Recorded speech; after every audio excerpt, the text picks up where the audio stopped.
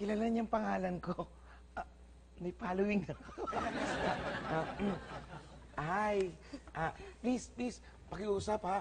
Huwag kang magsi-selfie o magpapa-autograph kasi hindi bagay sa kagandahan mo eh.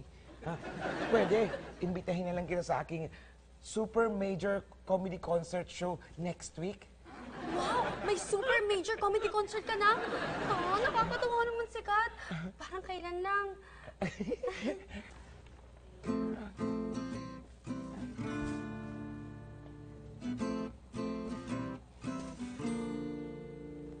Sikat!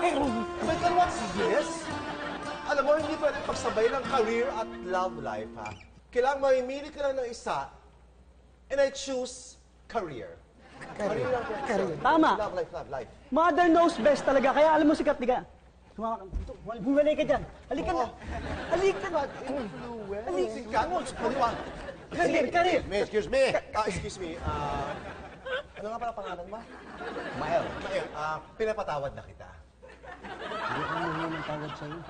Ano ko patatawarin? Gano'n.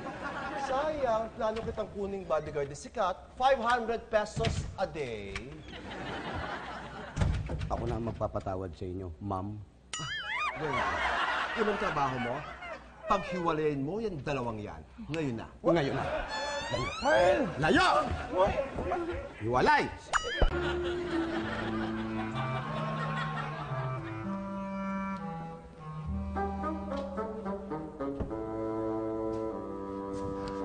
I want the opening to be an eye-opener.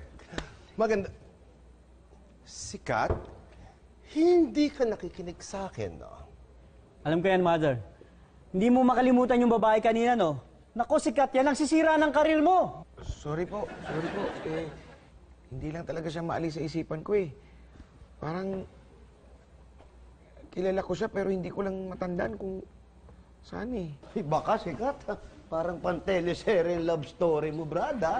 Ako sa'yo, I will forget it. Ito ba kayo order?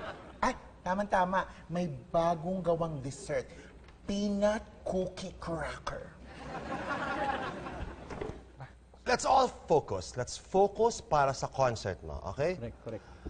Gusto ko, yung end monologue mo may gimmick. Gusto ko magka-mixed emotions lahat ng audience. Yung lulungkot sila, sasaya, matutuwa. Roller coaster ride. Tapos, surprise me, Sikat. Alam mo, pag na-achieve mo yung gimmick na yan, for sure, blockbuster ang first major comedy concert. Tama! Tumpak! Sige, mother. Mag-iisip ako. Very good. Ganyan ang itsura mo dapat. Hey! Oh my gosh! Oh my gosh! Oh my God! Hoy! Bawal ang OA dito. Bawal! Nangyari ka pa. Ka-OA mo lang kanina kay Aling Mercy. Payagan nyo na kasing mag-OA si Sikat. Total, meron na siyang fan. Oh, excuse me, ha? Anong fan? Ano yung isa lang? Hoy, babaeng pakalamera, kung sino ka man, fans siya meron. Kung nakita mo sa labas, nagkakagulo ang mga tao, halos mapulot ang damit niya, kasi effective yung mga ginagawa kong promo for the press. I'm sure maraming manonood sa concert ng alaga ko. Ma'am Punkers, ibig sabihin yan, tataas na po ang sweldo ko. Hindi. Kung bawal ang OA dito, bawal din yung bilang tumataas yung sweldo. Bawal din ma-inlove. Why? What's this? Ay, Sikat, ngayon ka may in love? Kung kailan may fans ka na, hindi pwede. This is impossible. Ikaw, Mael, kung gusto mong tumaas ang sweldo mo, paghiwalayin mo tong dalawang to, ngayon din! Kayong dalawa, maghiwalay kayo, hindi parehong off-shoulder yung damit nyo. Oy! Sandali! Bakit ka ba nakikialam dito? Oy, huwag ka na sumali. Baka mapaanak ka ng maaga. Alam eh! Isa ka pa. Paano kung talagang naglilihi ka? Makikipag-away ka? Ha? Oh my God.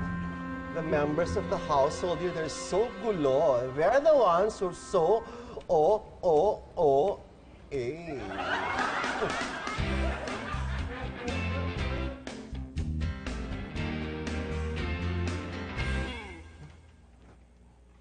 Si Wayway tulog na?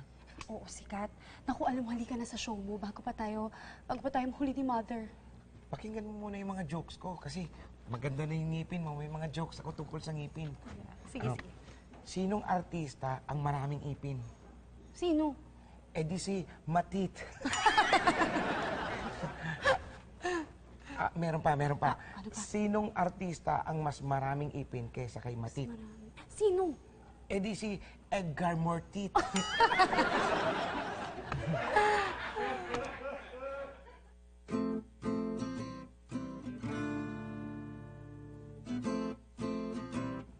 Ay, buli na. Sabi nga pala ni Mother, kailangan daw merong gimmick sa dulo ng show eh. Yung concert ko. Eh, kailangan daw yung gimmick na magba-viral daw. Eh, may naisip na ako. Kaya, huwag ka na munang sumabay sa akin. Kina Ate Love ka na lang sumabay. Eh, bakit? Eh, basta.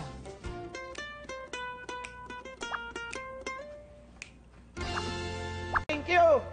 At mga kaibigan, hindi pa siya maganda. Crush ko na siya. Ngayong gumanda na talaga siya. Bulina, pwede ba kitang maging girlfriend? Hala, ano to, gumanda lang? Niligawan na? Aling Mercy,